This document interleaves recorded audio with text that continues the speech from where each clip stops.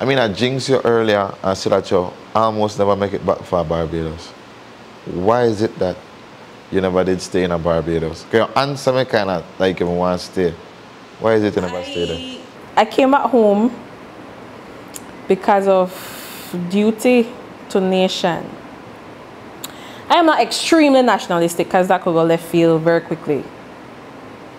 But I am, I'm a staunch believer that Belize can and will be one of the best countries to live and grow and raise a family, which is at the very least what we all want, right? A good place to raise our families and to have all we need. And so I come back home because it's a duty. Like, I feel obligated to come back home.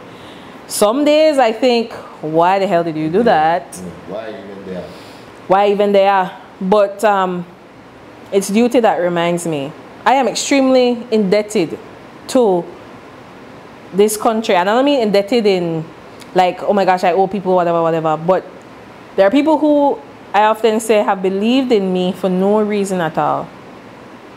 No reason at all. They never know who me, they never know what me stand for, they never know my politics. I couldn't even articulate my politics at that time. Again, when I say politics, I mean politics, not partisan politics. Yeah. They never know my philosophies, and they still believed in me and they still supported me.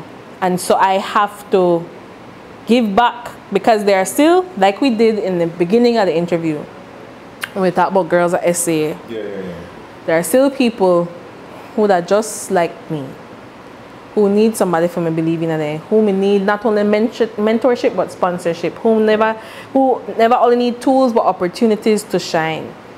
And if I could do that for young boys or young girls, whoever it is, I want to ensure that I am here to do it. Because sometimes sometimes, I mean, sending money is great.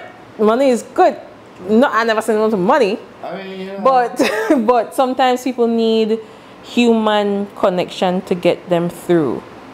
And I want to be able to be that person, not in a messiah sort of way, because I am not our Lord and Savior Jesus Christ. I'm just Dominique from Comabat Street, Daliakai.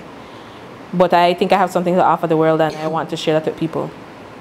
In between this spectrum of I needed to get the hell out of here, and the span of 3 years where I may feel a duty to come back. One of the factors, I mean, of course, my family. I have an aging grandmother that I feel like I have to get close to, in terms of proximity and geography. But I also like, despite, okay, go back. The reason why, when I first started this job that I have now as the youngest head of department in the government of Belize, some of the things that kept me back were, I feel like why people home they do me wrong. Like if I'm there abroad and somebody try messing my mind, I may understand at the outside of there. Yeah, but home, at the home, why they messing my brains like that? Right? Why they try get under my skin? Why they try irritate my soul?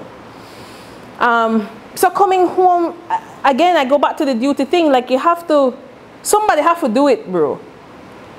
And I know that I don't know a martyr. I know, self-sacrifice, because I want to live a good life. Life there for enjoy, but you have to, somebody have to do it, G. Somebody have to do it. Somebody have to come home. Somebody have to stay. A group of us have to stay, not just me, because I can't do it by myself. And I want to leave again and come back. But Barbados made me see the world in a bigger way. A little island, but it made me see the world. Education opened up my mind immensely. I have to big up two of my lecturers, probably three. Dr. Tennyson Joseph, Professor Cynthia Barr-Giles, and Dr. George Brathwaite were amazing. Like, I can't repay the people for what they do for me. They make I see the world better, bigger, brighter, but also they make I see the world more honestly. Philosophy, learning philosophy, that I'm a huge part of, I think, that coming back home. Because I understand I don't have to take things too personally. I mean, the personal is important. The personal is extremely political, but at the same time, that's not about you. It's about one speck in the grand scheme of things. True. So you have to. So try shake that stuff off. Feel your feelings, but shake that. But shake that stuff off and just do the work. Much more than the worker, the work is greater. That's what Chronic say.